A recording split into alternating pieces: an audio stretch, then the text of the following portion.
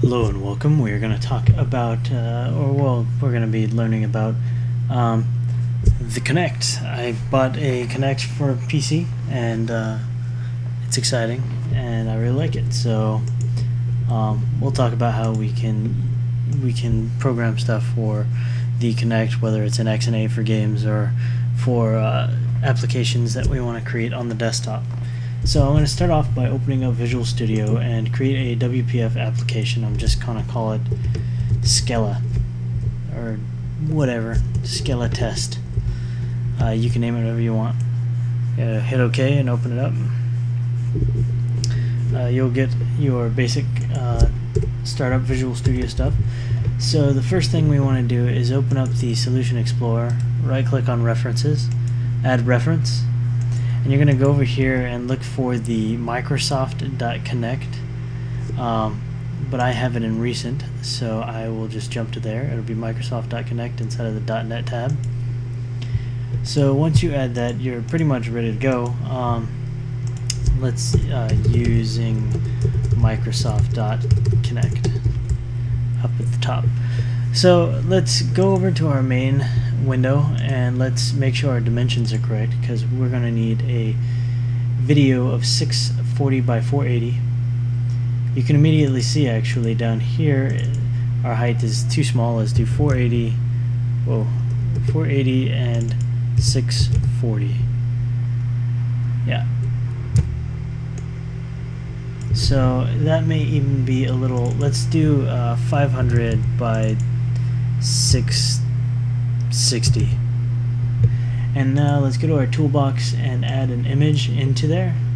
And let's make sure that image height is 480 and the image width is 640. Let's just move that until it's inside of our frame. There we go. Now let's add another image. You can use this image if you'd like. I say that because I'm going to be using a URL. So the source for me is going to be http://www.farrisarts.com/brent.jpg. So .jpg. And I want to change the height of that to 180, if it'll let me. Alright, to 180.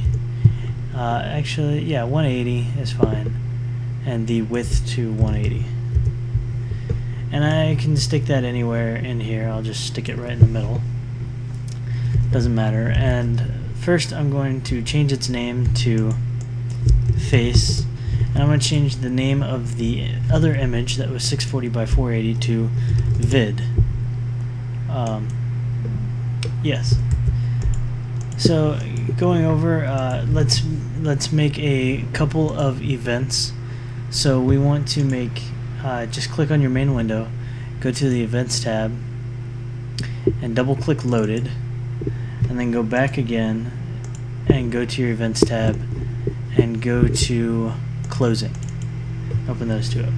So you want to dispose of your Kinect data that you're using when you close. So let's start off by getting the sensor. Let's call Kinect sensor,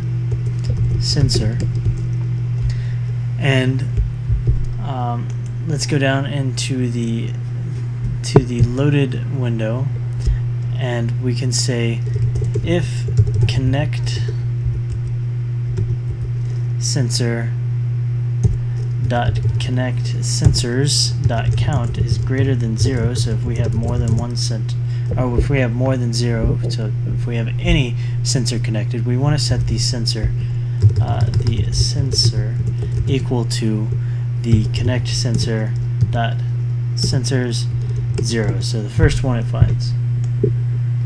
And that right there is enough to get our sensor up and running, and say, hey, get the sensor. But now, when I say, I meant to say up and working, but now up and running, we need to add a few more statements to this loaded. So let's say if sensor.status is equal to Kinect status.connected. Let's do sensor dot color stream dot enabled, or enable, and then sensor dot draw or depth stream dot enable, so we're enable the color and depth, and the sensor dot skeleton stream dot enable. And now we want to set our depth range, so sensor dot depth stream dot range is equal to depth range dot near. Now I want to set this because I am on my Windows computer. If you're using an Xbox controller, ignore this line and ignore the next line and ignore the line after that. So these next two lines I'm doing after this one, ignore all three of these because you can't use it with the Xbox 360 connector as it doesn't have a near mode. The near mode is just, you know, about a foot and a quarter away, or maybe even less, from the sensor. It'll pick up your upper body. So I wanted to pick up my whole body, but or really, for this example, I'm only going to be doing my head. So continuing on, I digress. Sensor dot skeleton stream dot enable tracking in near range is true, and sensor dot skeleton stream dot tracking mode is equal to skeleton tracking mode dot seated. So like I said, if you're using an Xbox 360s, if using Windows Connect only. Alright, so now we're back to what we were doing. We do sensor dot all frames ready. This is just an event saying we have completed all the frames, meaning the color, the depth, and the skeleton are all ready. And then we want to do sensor dot start at the end of that. So I hit tab twice to auto generate my function here, but we'll comment that out for now, because I don't even think we need that. We'll just delete it. And then let's set the closing. So let's do the closing will be sensor dot stop. So we're going to stop the sensor when the window is closing. So let's begin on our all frames ready. This is what's going to happen whenever we have all our frames are ready. When, as I told you, the color and the depth and the skeleton are ready to be used. So let's do a using statement. So using color image frame, I'm going to call that color frame, is equal to e.open color image frame. So now let's make sure that there is a color frame. So if color frame is equal to null, return. So we're just going to end there if it doesn't exist. Otherwise, we're going to create a byte array of pixels. So let's just set that up to have the correct size, which will be the color frame dot pixel data length. That'll get us the length of the pixels data. It's pretty straightforward. So color, let's do the color frame dot copy. We got a pixel, copy the pixel data to, and we're going to copy it to the pixels that we just created. And lastly, we're going to do color cam. Oh, sorry. What did we call it? We call it vid. So we're going to say vid, which is the video or the image texture, the image that we added to our main window. So vid dot source is going to be equal to bitmap.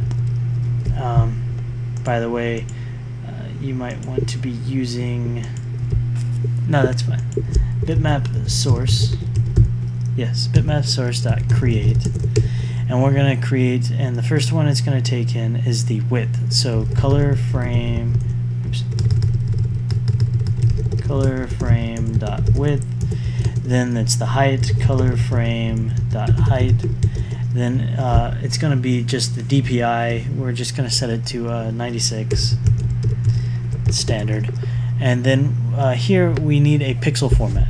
So we're not using an alpha, so we'll use pixel format dot formats with an S, formats, and we're going to be using BGR32, which is weird because we're used to RGB, but BGR is what they name it, so we'll just do that. So null null for the palette, and then we're going to pass in the pixels and the stride, which we haven't created yet actually. And the stride I kind of flew over, sorry. The int stride is equal to the color frame dot width multiplied by 4. So the color frame dot width multiplied by 4 is because you have 4 values in each pixel. We have RGBA. Even though I said we're not using A, that A becomes empty, so it becomes RGB empty. So the stride is just something that it needs in order to calculate the sizing of the image. It helps it